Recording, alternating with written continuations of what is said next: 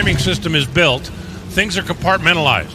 That speed trap is completely independent of the elapsed time clocks. It is also independent of the 1,000-foot speed trap, and it's independent of the 8th mile speed trap.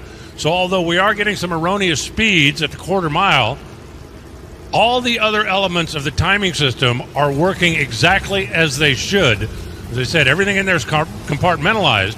It is an issue with the speed trap in the right lane, and we are attempting to fix it.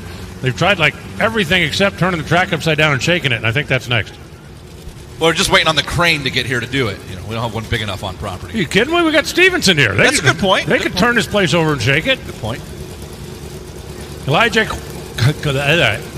Kawakami on the left side, said the professional announcer clearly. Wesley Wells in the right. Wes from down in Indiana, not too far away, so they decided let's throw the bike in the trailer. The folks at Ray Skillman and come up here and take a crack at it.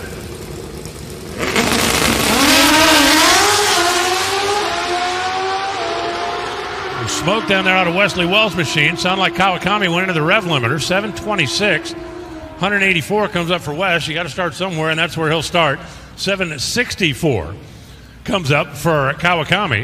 176 miles an hour. I read the speed down there out of habit, but that obviously is not a correct number with a 726 coming up on the scoreboard. For you hardcore fans, we're kicking this off with a 122-degree track temperature. 122. It's 81.8 degrees out there right now.